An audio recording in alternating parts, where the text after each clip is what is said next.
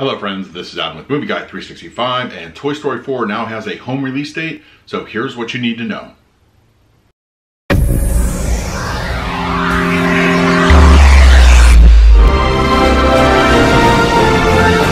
If you're new to the channel, please hit the like button, subscribe, hit that bell notification. I put out videos every single day. You can also find me over Twitter and Instagram at Movie Guy 365, as well as the Disney Magic Hour podcast. I will go ahead and leave a link for that in the description.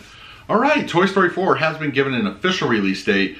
It's going to be released on Blu-ray and 4K on October 8th. It's going to be released on digital a week earlier on October 1st if you're a digital collector. I, of course, primarily go for the physical releases, so I'm excited to get my hands on the 4K edition. As you can see, there's a standard slipcover that is available at all your major retailers. And, of course, there's going to be a Best Buy exclusive steelbook.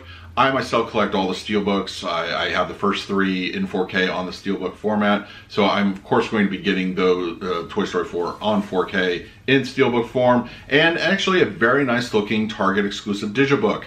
I dig the artwork for all of these releases. I think they're all pretty cool.